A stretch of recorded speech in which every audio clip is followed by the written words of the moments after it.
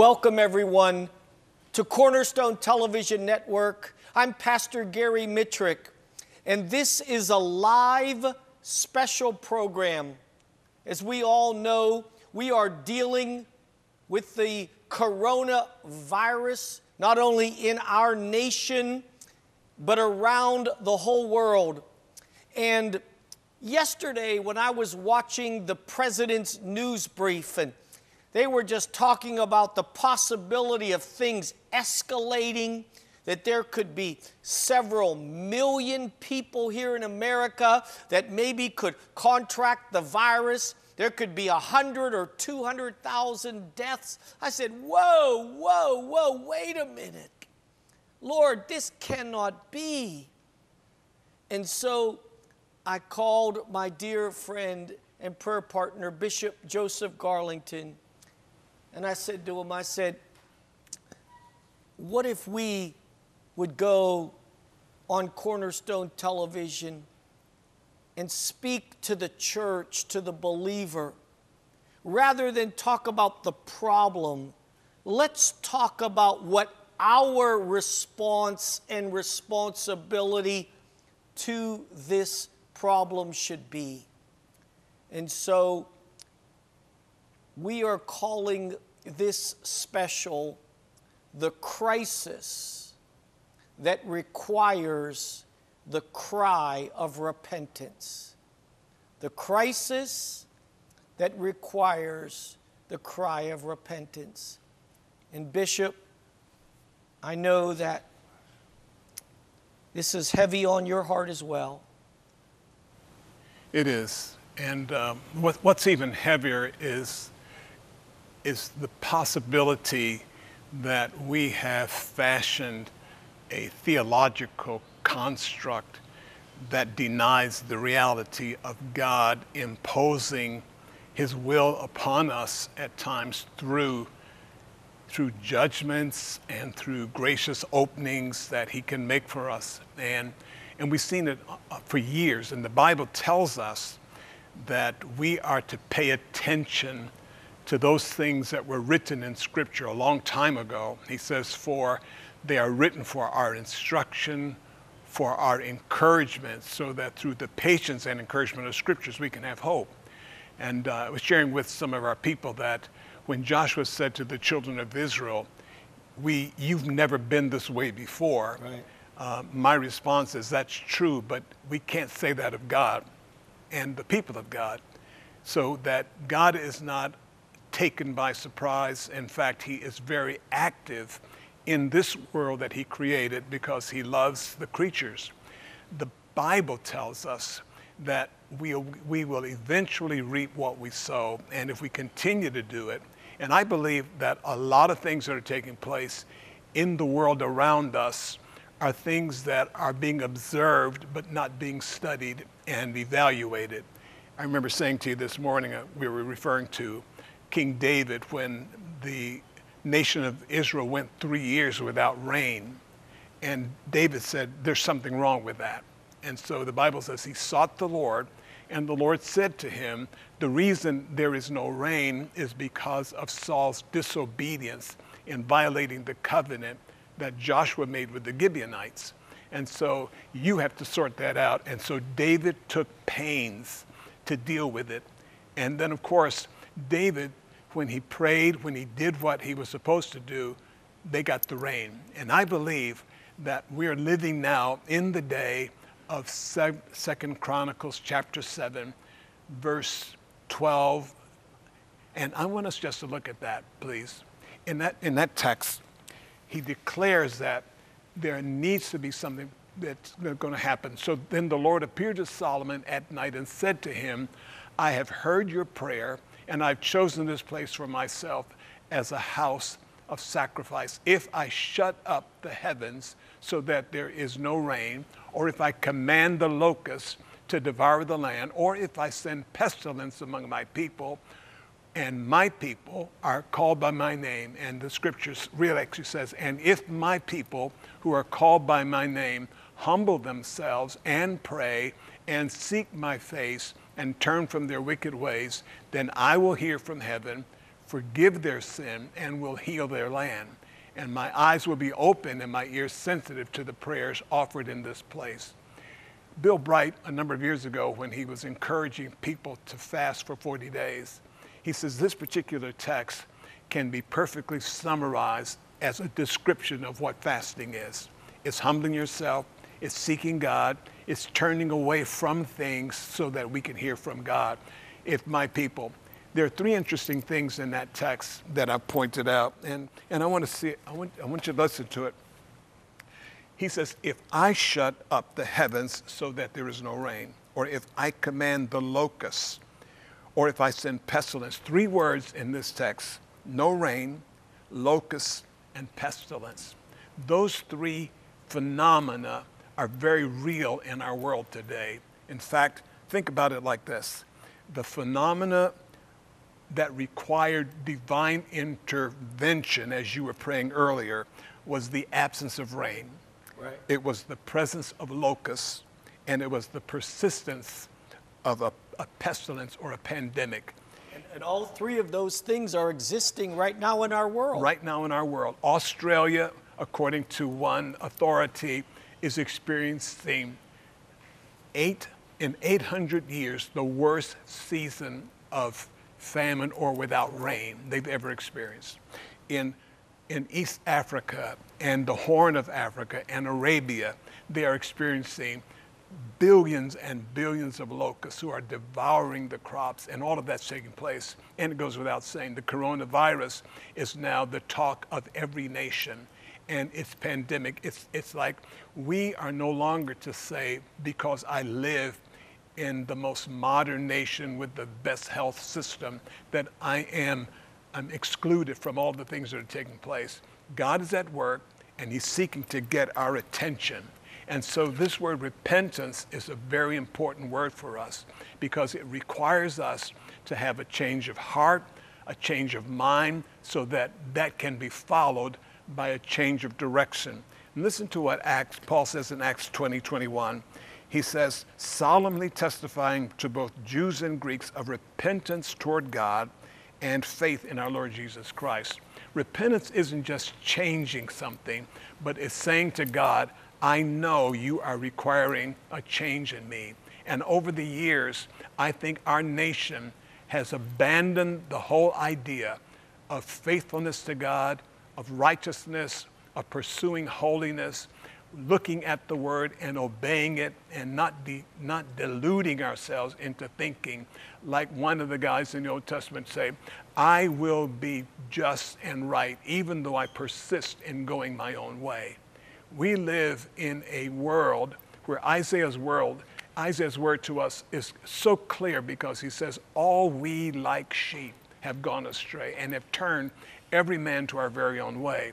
And I want to point out that there are issues that we have refused to come to grips with, and we are failing to speak out because we don't want a reaction either from our friends or from the media. And here's what Mordecai said to Esther when she was in a place of influence. And he says, you've got to say something. He says, because if you don't speak out, if you remain silent, he says, deliverance will come from some other place, but you won't be spared. Obadiah said it this way. He says, when Edom stood and watched the invasion of Jerusalem, he essentially said, in the day you stood by and you said nothing, you were just like the enemy. And I'm saying to us, we cannot take the place of the enemy simply because we refuse. Fear is not an option. Fear is not something that God's called us to do. In fact, Paul tells it like this: God has not given us the spirit of fear or timidity, but of power and of love and of a sound mind. And so I'm saying it's time for the believers to rise up and embrace the reality of where we are, what God wants to do in us, and to encourage our hearts.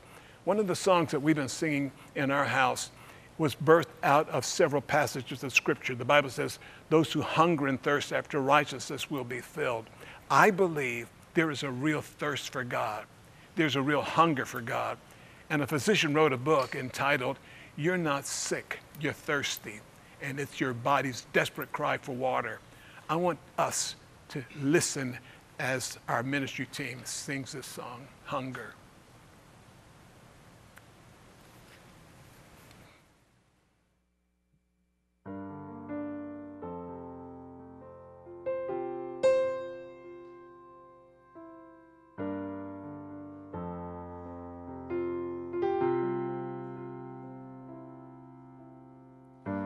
This world could never satisfy the longing of my soul. When all is lost and hope is dry, when all I feel is cold, I'm coming back to your presence. I'm coming back to your presence. There's a hunger and a thirst. I am desperate. Immerse me.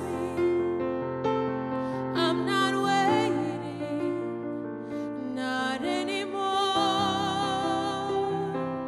I need you, Lord.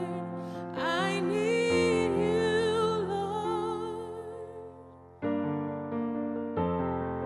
We need you, God. Oh,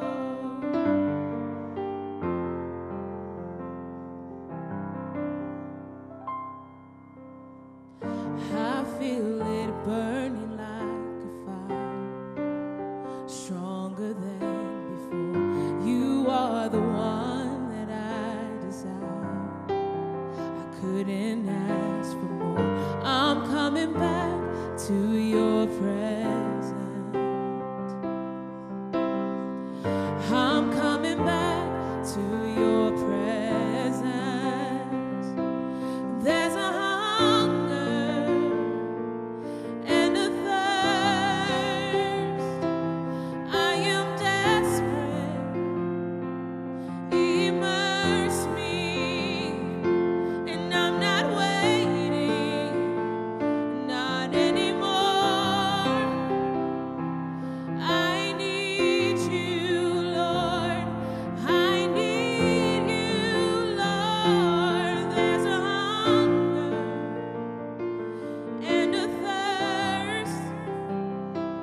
I am desperate. Immerse me, and we're not waiting, not anymore.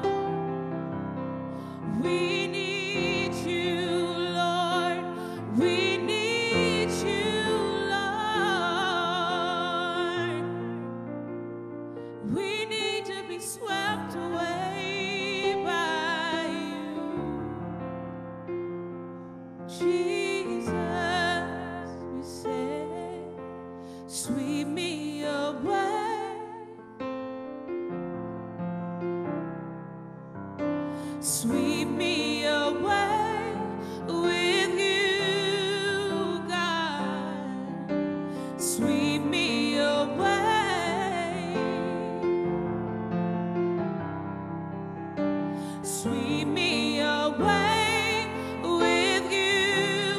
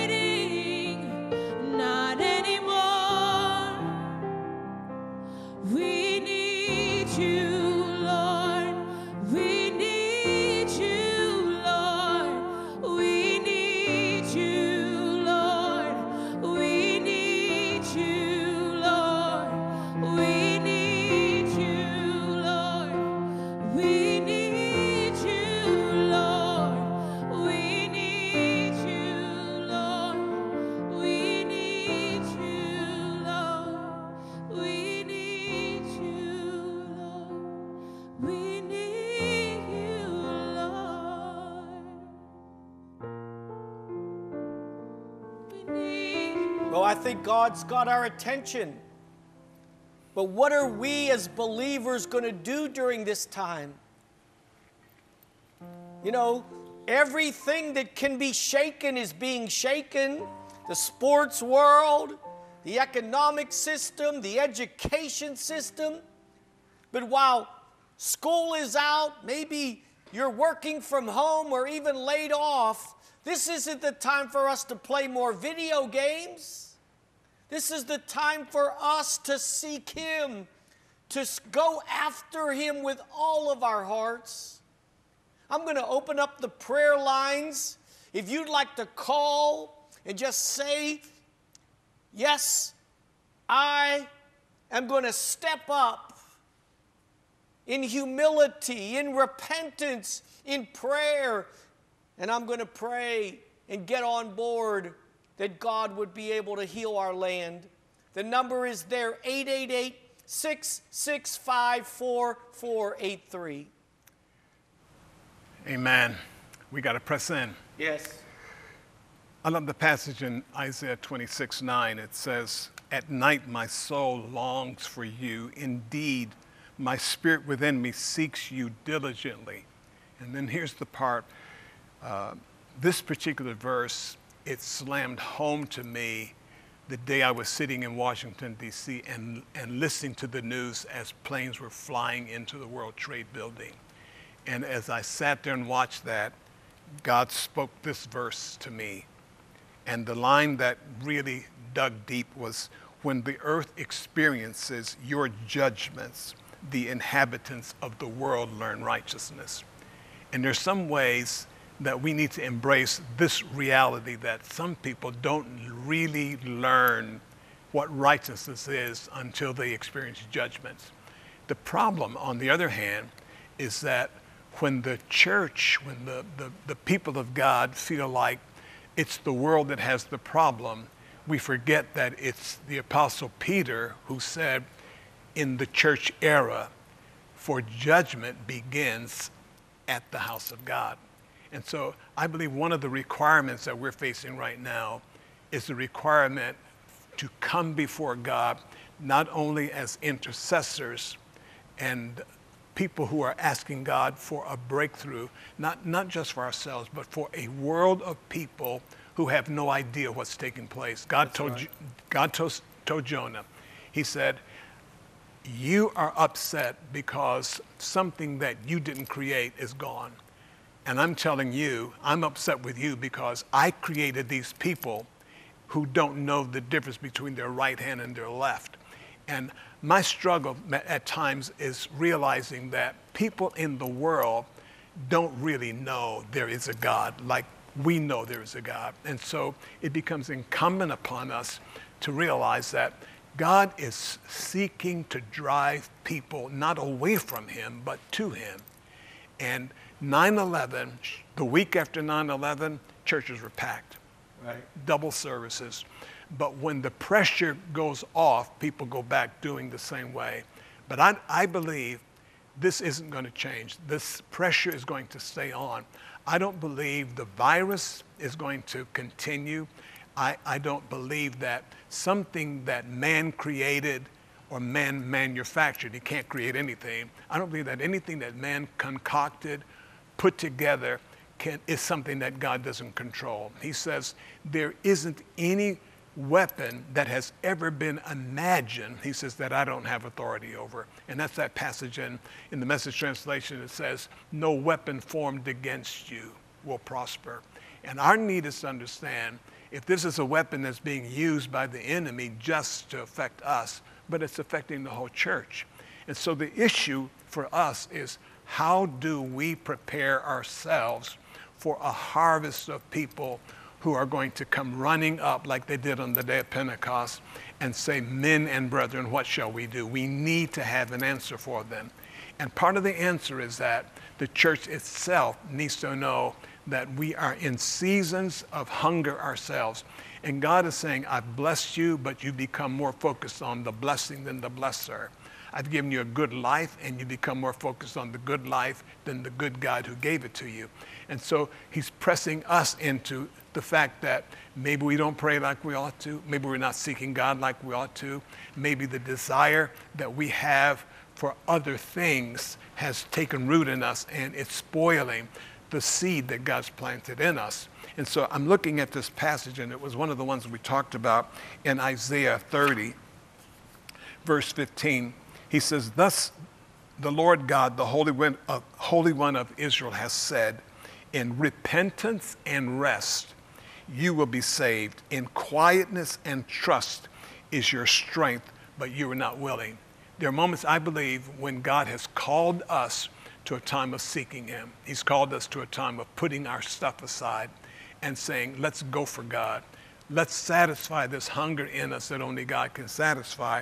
And so our disposition when God says, come away. The psalmist said it like this: when you said, seek my face, my heart said, your face I'll seek. Right. But I believe God has been saying to the church, seek my face, but we've been saying, I've got other things to do. I'm busy, and no one has to spend that. It's like, it's just too much time in church. We spend too much time, but you know what's going on right now? Nobody is talking about too much time. Everybody's saying, I miss church. And sometimes you can't miss something until it's gone. How do we respond? And here's where we come up with the term, the cry of repentance. There's a cry that God is waiting for from us. He's waiting for it from the church. And if you recall, in the Old Testament, in particular in the book of Judges, whenever God would bless his people and they would stay cool for a while, and then they would forget that God blessed them, and they would go back into sin, and they would stay in that. And then when they were so oppressed by that, the Bible says they would cry out to the Lord, and he would deliver them. And that happened again. And that word, cry out to God. They cried out to God. And here's what Isaiah is saying. Therefore, the Lord longs to be gracious to you. God's not sitting in heaven in his throne saying, I am going to make them sorry that they ever did this. God's longing for us is greater than our longing for him. And here's what he says. The Lord longs to be gracious to you, and therefore he waits on high to have compassion on you. For the Lord is a God of justice. How blessed are all those who long for him. How blessed are all those who long for him. Why not make this the season in which we begin to long for God like he's longing for us? We begin to say to God, we've ignored you. We've filled our time with so many different things. We're soccer moms. Our kids are taking all of our time. We can't come to church. We can't do special meetings. We don't have time to pray because we are so consumed with all of the things that are going on that in reality have no eternal value to them at all. I heard one guy say, a spiritual leader, heard him say, I'm upset because I can't enjoy March Madness anymore. And I'm thinking, you're upset because you can't watch basketball, and there are people in Italy and in Spain and in China who are dying like flies, and that you're more concerned about some human activity that has no eternal value at all. It won't amount to anything, how many shots you made, how you became something that you are. We've invested too much in the things that are around us that are sapping our strength. Yes. And Solomon, in that particular passage in the Song of Solomon, he says, go to, watch out for the little foxes who are destroying the grapes. And we're missing things that are taking up the harvest, they're taking up our delight, they're taking up the blessings that God has given to us. And here's what God says. O people in Zion, inhabitant in Jerusalem, you will weep no longer. And I believe when he says you will weep no longer, it's because it's going to take weeping to turn it. It's going to take crying out to God. It's going to take breaking our heart before God. Jesus looked at Jerusalem, the Bible says he wept over it.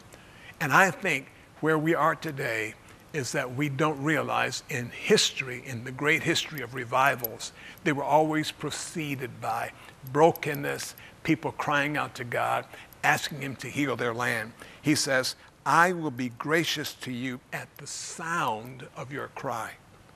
when he hears it, he will answer you. God is waiting for a sound from the church. I believe that. He's waiting for us to lift up our voice and cry out to him as though there is no tomorrow. And so, are you willing to cry out to God with all of your heart? What can we do? Here it is, it's April the 1st. And Bishop and I, we really prayed and sought the Lord. And, you know, in the book of Daniel, Daniel had his 3 eunuchs, Shadrach, Meshach, and Abednego, and they wanted them to eat the food that all the other eunuchs were eating in training. And Daniel said, no, no, no, test us for 10 days. And what we'd like to do is set aside the next 10 days from today, April 1st, until April the 10th, which is actually Good Friday. Passover, which I believe is very, very significant, begins on April the 8th. And say, let's, as the church, as believers, as Christians, let's set aside the next 10 days and let's declare a corporate fast. Let's pray. Let's intercede. Let's seek the Lord, and let's let God hear the cry of our hearts and the cry of the righteous. So we're going to ask you, would you join us for the next 10 days between now and Good Friday? We're calling that if you're able to pray 3 times a day, 6 o'clock in the morning, 12 at noon, and 6 o'clock each evening. Now that's not obligatory, but we're just putting that out there for solidarity, because God honors unity. God honors us when we can get together in one accord. And let's cry out and call out to God. He said, if my people, he's waiting for you and for me to humble ourselves and to pray and to seek his face and turn from our wicked ways. Then he will hear from heaven, forgive our sin, and heal our land. And there's a deep need for that to take place. And part of the issue, I think Psalm 82 says, for all the foundations of the earth are out of course. And one of the key foundations is the justice system. God set up judges, and he says, I want you to judge on my behalf. I want you, when you judge, I want you to be aware that you're not judging for yourselves and you're judging for God. And so when God sees this, he says, I need you judges to deal with this issue of corruption, to defend the defenseless, to father the fatherless and the foreign, deliver the poor and the powerless, liberate them from the grasp of the wicked. There is so much that's going on that the justice system, which is no longer just, is creating the phenomena of injustice and multiplying it in a number of ways. Amen. And we need to pray about that. And so we're asking Pastor Jeff Leake if he will just lift up his voice on behalf of the church and ask God to deal with the justice system and to bring it into righteous order. Pastor Jeff Leake from Allison Park, thank you for joining us. And I believe your heart is with us to see God heal our land. Yeah, I love the focus of the next 10 days. What a vision for Good Friday. And then, of course, the resurrection. Let's believe for that together. So shall we pray? Amen. Yes, amen. So God, we thank you that you are the defender of the vulnerable, the forgotten, the fatherless. And we thank you that you know those who are disenfranchised and destitute. You are concerned about everyone who's sick and all of the potential for harm. But we know your heart is especially for the poor and the powerless. And so we pray, God, during this time in our nation where there is so much going on, we pray that they would not be forgotten. We ask, Lord, that you would liberate them from any of the grasp of the wicked or the corrupt. We pray that, God, that your light would shine in the darkness and that this would be a season that you would bring justice and you would bring peace, and you would bring deliverance for those who are struggling. God, we thank you that we can depend on you. We thank you, Jesus, that your name is greater than anything that we face. And we look forward to these next 10 days of seeking your face so that we can see the breakthrough occur. We thank you together in Jesus' name. Amen. Amen. Amen. Amen. And Pastor Jeff, thank you. And I believe you're going to get your church and congregations to just get on board with this 10 days of prayer and fasting. And we thank you so much for that. Yeah. Bishop, I really believe God hears the cry of the righteous. I believe that. I know he does. And we've all experienced it in some way as individuals, and many of us in our churches, we've seen that. And so when we focus on what God can do because of what God has done, we can celebrate a victory that we can't see. And as one person said it, if you can't see the invisible, then you can't believe for the miraculous. And so I'm challenged today because I feel like this is the day that we have to put our faith where our life is. And we've got to say, God, we have no other alternative. You're our only hope. Amen. And we've got Father Mike Werschmidt with us now on the line. Father Mike, thank you so much for getting on board with us. And I appreciate Father Mike because he's right there in the nitty-gritty, working with the poor and the homeless, and has done it for years. And I believe, I know many people who are men of God, but I love this guy.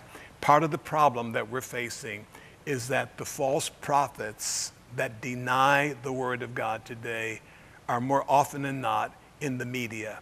And they will provoke and they will say things that are absolutely contrary to the will of God. And so, Father Mike, please just lift up this situation that will bring about a reality in the media world that will exalt God rather than deny his reality. I'm honored to join my two brothers, my dear brothers, and other pastors in our city, and I'm weeping right now as the Lord, the Holy Spirit is moving in our midst, and my prayer will be that the Lord will cause her bride, her church throughout the world to weep and to be on her knees. So, Lord, I join my two brothers. I join the pastors of our city. Lord, as we begin this 10-day fast, corporate prayer, Lord, we recognize that the church has to repent, must repent. And we cry out to you, Lord, for your mercy, your forgiveness. Lord, we confess and we repent as pastors of our own sin, if we're not crying out to you for the forgiveness of our sins, the sins of our members of our churches, and the sin of our cities and our nation. And Lord, we especially cry out to you, Lord, to deal with the media in our nation. Lord, all the false lies that come out, Lord, the lack of understanding of who you are, even recognizing that there's a living God. Lord, we cry out to you that, Lord, you would deal with the media in your way, not our way, Lord, because our way gets in the way. Lord, that we would be on our knees to cry out that you would save, Lord, those that write the stories, those on the news broadcasts, those in the liberal media, that, Lord, need you, Jesus. They need you. They need salvation to come into their hearts, to come into their stations, to come into their families. Lord, how many are they leading astray, Lord, with false truth, false gospels? Lord, we cry out to you to save, Lord, our nation and our world from the distraction, Lord, from the falseness that the media puts out. So, Lord, save your people. Save your inheritance. Lord, we cry out as a hungry people, thirsty, as that song was sung earlier. Thank you, Lord. Lord, hear our cry, not only as leaders and pastors, but, Lord, as your children, where your church has gone astray, your sheep have gone astray. Save us, Lord. We are a broken people. Save us from our own sinful ways. Lord, we thank you that you are a faithful God, and during these 10 days you will hear the cries of your people. We bless you. We honor you, Lord, together as brothers and pastors, prophets and teachers and evangelists. Lord, we cry out to you. We have nowhere else to go anymore. Lord, we've tried it our own way and we have failed miserably. Thank you, Lord. So, Lord, thank you that you are calling your bride to her knees. Lord, for our failures. Yes. Our failures.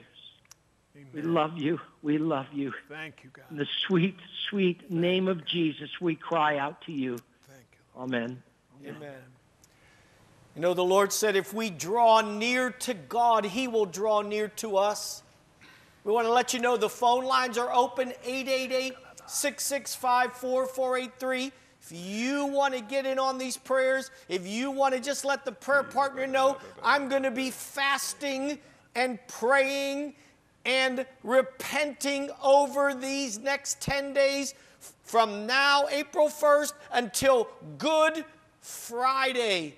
Good Friday with Passover beginning on April the 8th. Amen.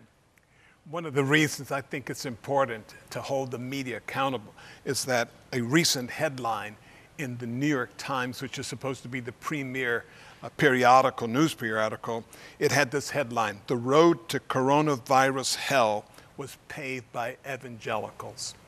And the note of the article is that because President Trump is listening to radical, conservative evangelicals, that's you and us. We're that.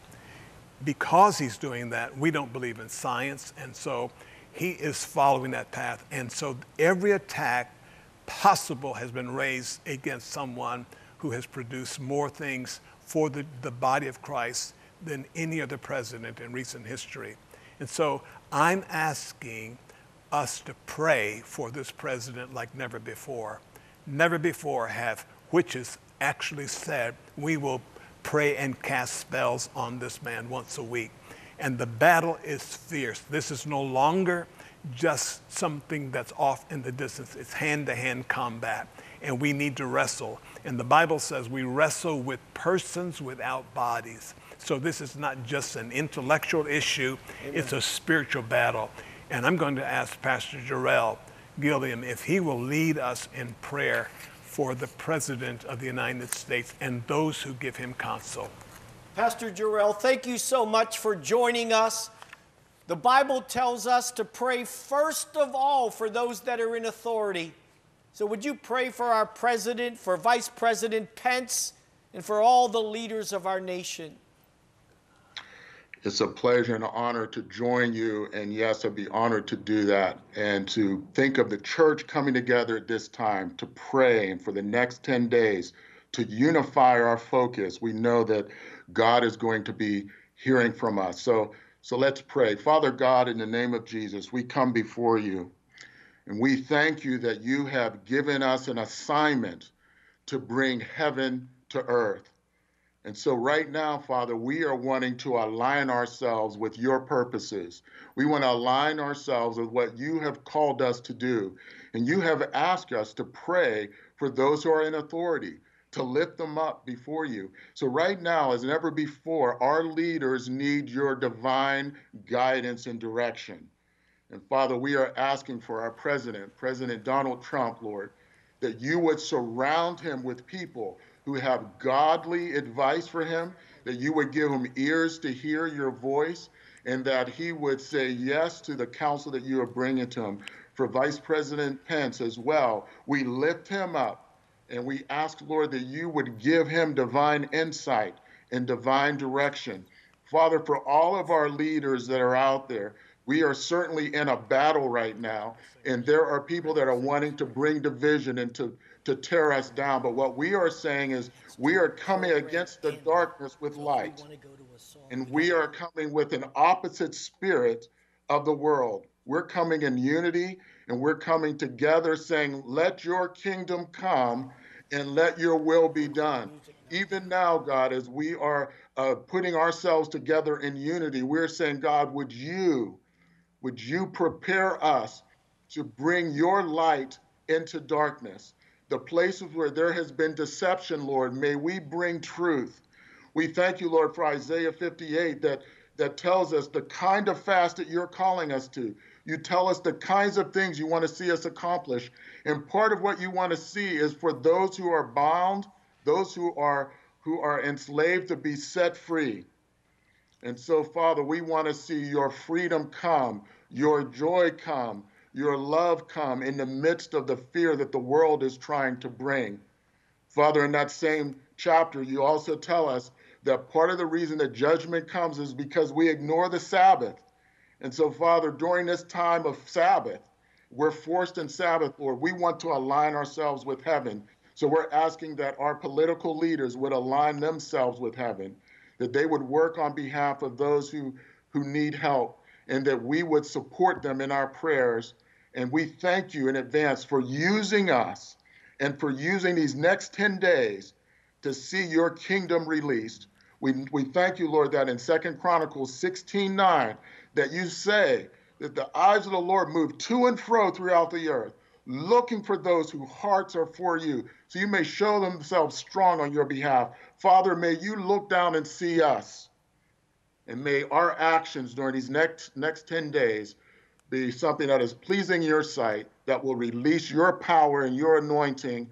In Jesus' name we pray. Amen and amen. Amen. Amen. Thank you. Thank you, Pastor Jarrell.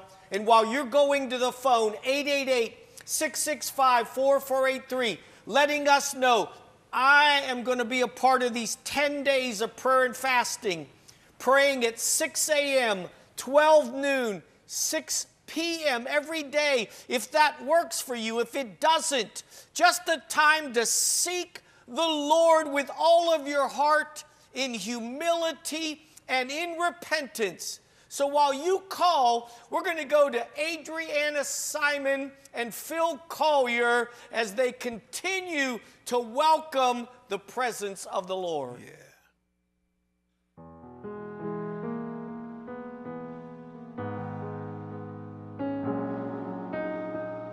Father, we declare your greatness. We declare your goodness. You have the name above every other name.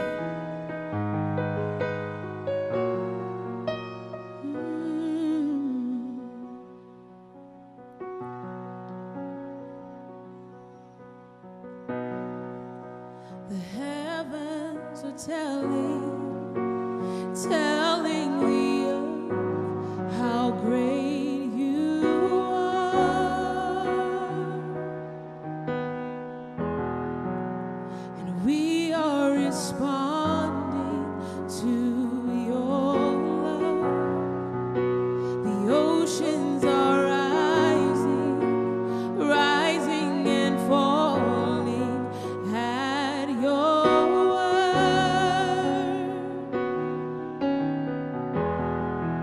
and we are responding to your love. My God, how great you are, how great you are.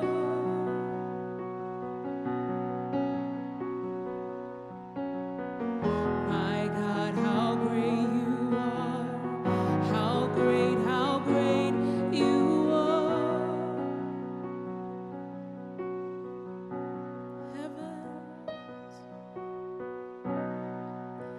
The heavens are telling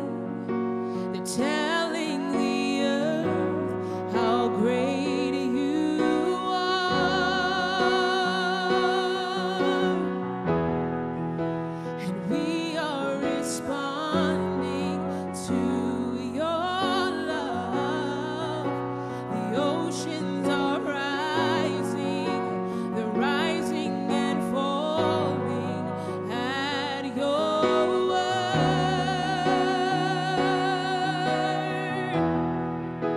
and we are responding to your love. My God, how great you are, how great you are. We declare it today. My God, how great you are, how great you are. There's no one like you, no one beside you, Jesus.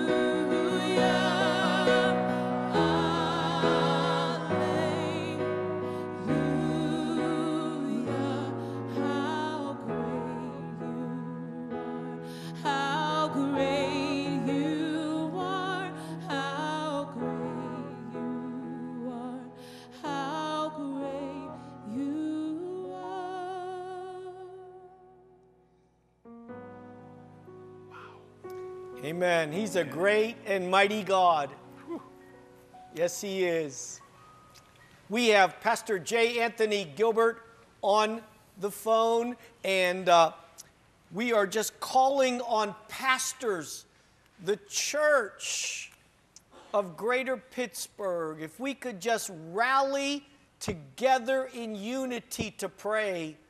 And you know, in these 10 days from today until Good Friday, which is April the 10th, over these next 10 days, let's just humble ourselves, seek his face, repent of our sins, and ask the Lord to heal our land.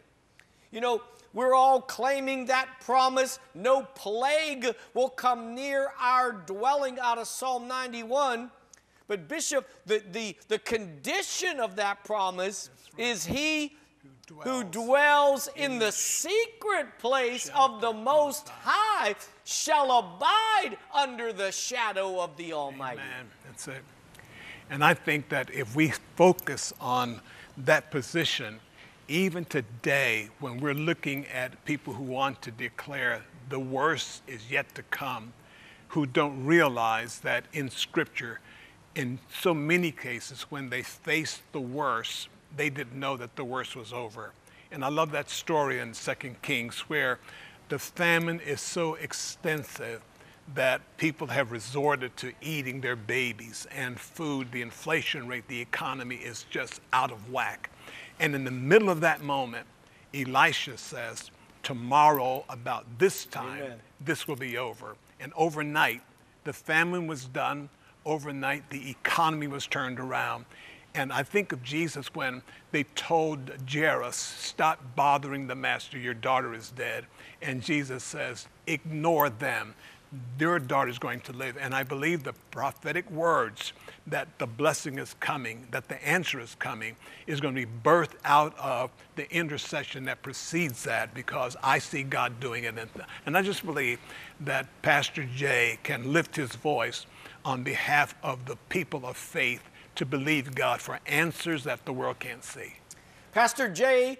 Anthony Gilbert, thank you for joining us. Would you lead us in prayer for the church, for the believer, for us, people of faith, to rise up at this hour? Amen. It's such an honor to be with you, men of God. And yes, I'm privileged to be able to do so today. Father, in the name of Jesus, we come before you right now. And Father, we thank you that not only are you a God that hears prayer, but that you send an answer right away. So, Father God, you are listening for our cry. And Lord, we call out to you right now in the name of Jesus, believing that you're going to cause the church to rise up in this season. Father, your word says, even as the man of God spoke, that if my people who are called by my name would humble themselves and pray and seek your face and turn, that you would hear from heaven, forgive our sins, and bring a healing. So, Lord, may this be the time that there's a clarion call from every pulpit, Father. May every preacher get back to equipping the people of God, Father, in such a way that we run out of the four walls, Father, to go and touch a hurting world for Jesus. May we rise up, even as you called Esther in this time and hour, for such a time as this, Father. Forgive us where we have been so self-centered, Father. Forgive us, God, where we've been focused on ourselves. And Lord, now we turn our eyes back towards heaven. We ask you, God, to show up. We ask you to send your fire. We ask you to send your glory. We ask that you would send a spirit of repentance to each and every church, to every pulpit, Father, and that, Lord, in this season, you would energize us, oh God. Lord, that you would send, Father, an upper room anointing, Father God,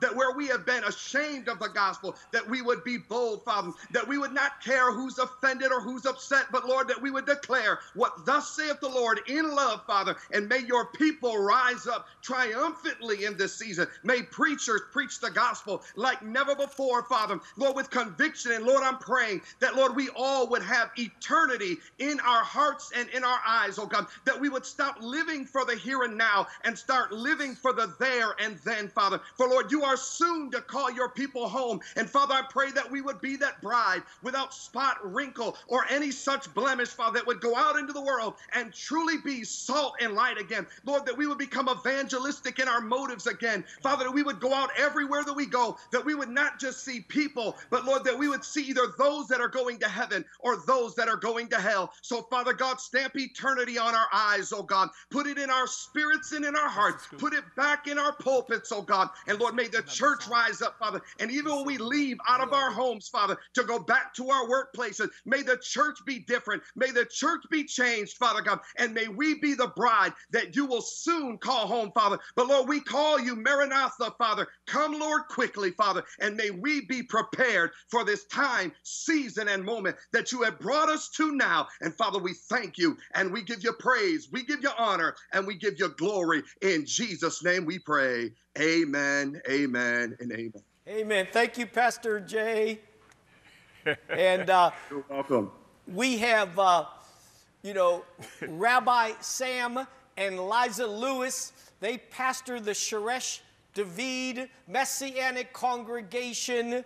And Liza is on the phone. Liza, thank you for joining us. We just have a few moments left. Bishop, what topic do you want her to pray for? I want her to pray that the people of God will embrace the reality that God loves us so much that he disciplines us for our benefit, and that the disciplines of the Lord are good for us. And so let's embrace it and find grace to come through a season that God's entrusting to us. Okay, thank you for joining us, Liza. Hello, gentlemen. Thank you for having me. Shalom. Would you Shalom. pray? Holy God, the scripture that you placed on my heart is before to me also that the Kohanim minister, the minister to Adonai, have pity Adonai. Don't make your heritage a scorn or a byword among the nations. Why should the Come on back. Oh, I'm sorry, we're having some technical difficulties. Well, Bishop, just share with us just some final words before this program's over. I was looking at this passage in Genesis 11 where God observes unruly humanity and their desire to build the tower. And here's what God said. He said, the people are one people. They all have the same language. And this is what they began to do. Now nothing which they purpose to do will be impossible for them. He's not talking about believers. He's talking about unbelievers. And I say it like this. One people, one language, one purpose, nothing impossible.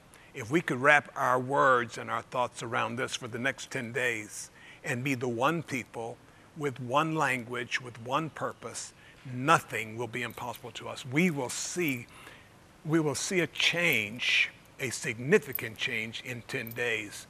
We've got to see God. God doesn't make promises that he's not going to fulfill. Amen. Thank you so much, Bishop. Would you pray about how you can fast over these next 10 days? If you are part of a congregation, would you notify your pastor or call your other Christian friends to tell them? If you're watching this live at 1, tell them to watch again at 8 o'clock tonight. And Lord, we take our authority as believers. We bind this coronavirus in the name of Jesus Christ. We command it to dry up and die and reverse itself. And Lord, that you would heal our land. Lord, we curse every negative word spoken about this thing spreading and increasing and multiplying. And we thank you, Lord, for healing our land. Thank you for joining us. We're going to go back to Adriana and Phil as we close. God bless you.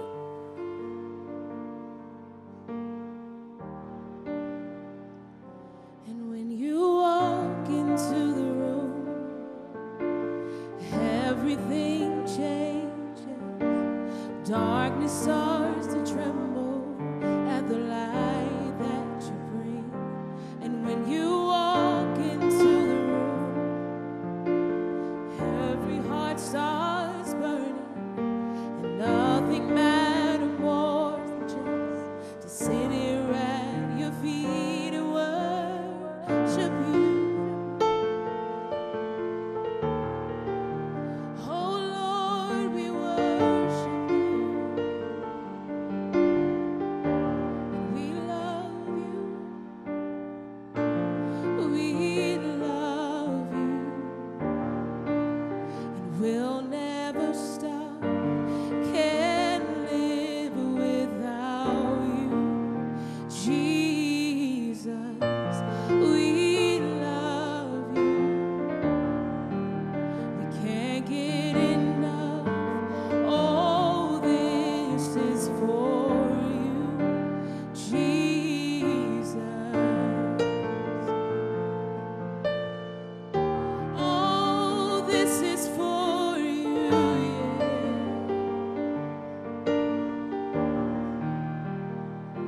And when you walk into the room, sickness has to vanish, and every hopeless situation ceases to exist. And when you walk into the room, the dead begin to rise. There is resurrection life in all you do. We say, we love you, and we'll never stop.